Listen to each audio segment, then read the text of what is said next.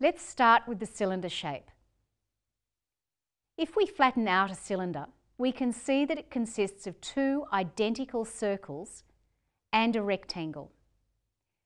The circles form the ends of the cylinder and the rectangle wraps around the circumference of the cylinder, forming a curved surface. The formula for calculating the surface area incorporates these three shapes. First, we need to establish the area of the two identical circles.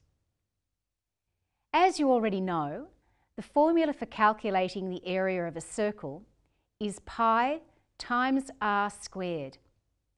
But because there are two circles in a cylinder, we adjust the formula, so it becomes 2 times pi r squared. Now, the rectangle has a length of 2 times pi r because its length is equivalent to the circumference of the circle. R, of course, is the radius of the circle. The height of the rectangle is whatever the labelled height of the cylinder is. Our formula now looks like this: 2 times pi times r squared plus 2 times pi times r times h. Let's apply the formula and calculate the surface area of this cylinder. The cylinder has a labelled radius of 2 centimetres and a height of 6 centimetres.